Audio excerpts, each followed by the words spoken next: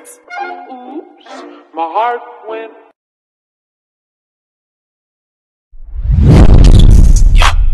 My heart just got stuck between these oops. My mind got stuck in between these oops. They don't hurt me, but it's okay. Hey everyone, it's me Monica and welcome to my channel. And for today's vlog, dahil wala akong magawa dito sa bahay, ipapakita ko sa inyo yung mga TikTok transformation videos kung paano ginagawa. So ano ba yung mga TikTok transformation videos? So kung familiar kayo sa TikTok, yung parang kunwari nakapambahay or hindi nakaayos yung isang tao, tapos pagtalon niya or after isang transition, magbabago yung itsura niya. So ngayon nakaayos na ako and ginawa ko na kanina yung before na video. So, nakaayos na ako ngayon kasi syempre, pangit naman ng intro ng video ko kung yung nakapambahay yung napili kong video. So, yun, nag-ayos na ako. Mamaya ipapakita ko sa inyo yung before and yung after videos natin. For the behind the scenes and tutorial, watch this. So, ayun, syempre, umpisa ng gagawin mong video, kung transformation video yung gagawin mo, dapat, hi, ang aking mga housemates. So, kung transformation video, at least dapat medyo papangit ka muna, no? Which is hard for me because ang ganda ko. Char!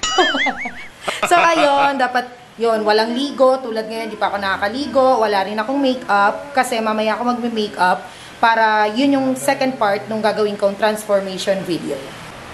So, yan yung setup ng phone. Hanap ka na ng magandang frame kung saan ka mag-i-start at kung saan ka mag-finish. Kasi kung transformation video, better kung iisa lang yung angle para at least parang ikaw lang yung gumalaw. Let's start! So, this is my draft section and this is where I save all my practice videos. You can select your music or sound on this button pero ako, alam ko na yung gagamitin ko so nakasave na siya sa aking drafts section. The music that I'll be using runs for about 22 seconds so kailangan kong i-adjust ang part na to 60 seconds.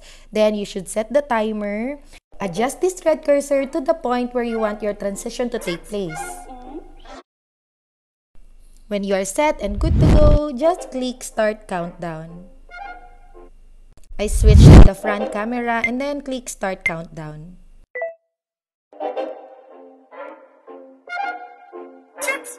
Oops, my heart went.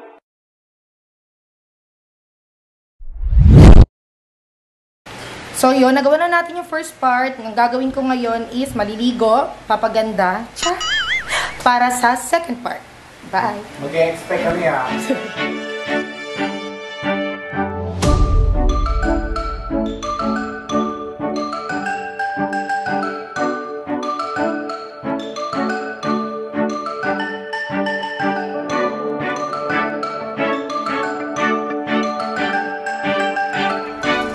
So yun guys, tapos na ako sa aking hair and makeup.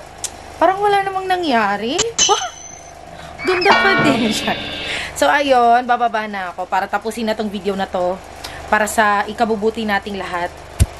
Let's go! So ito yung cellphone, naka-set up na yan kanina and nakashoot na ako dyan ng before. So dapat same frame pa rin siya, same position para mas maganda yung transition, mas smooth yung transition kung same yung position ng cellphone ninyo or ng camera na gagamitin ninyo. Later, we will use this timer but for now, I will use the effects button. There are a lot of effects to choose from but I will choose bling para sa aking effects. Para instant ganda, char! To continue the video, click timer. My heart just got stuck between. Go to your next position para ready na sa transition. And when you are ready, click start countdown.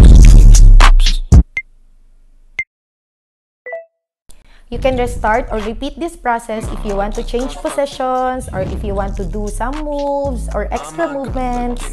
Just click continue shooting once you're done.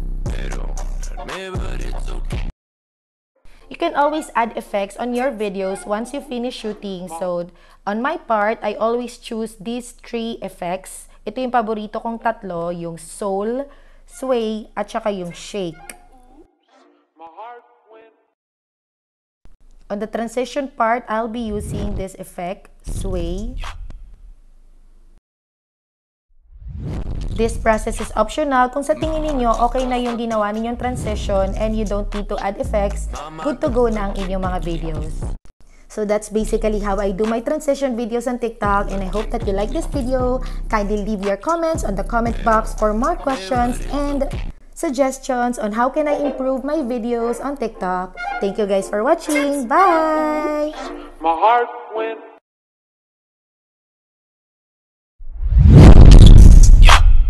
My heart just got stuck between these oops. Mama got stuck in between these oops. Pero unarme, but it's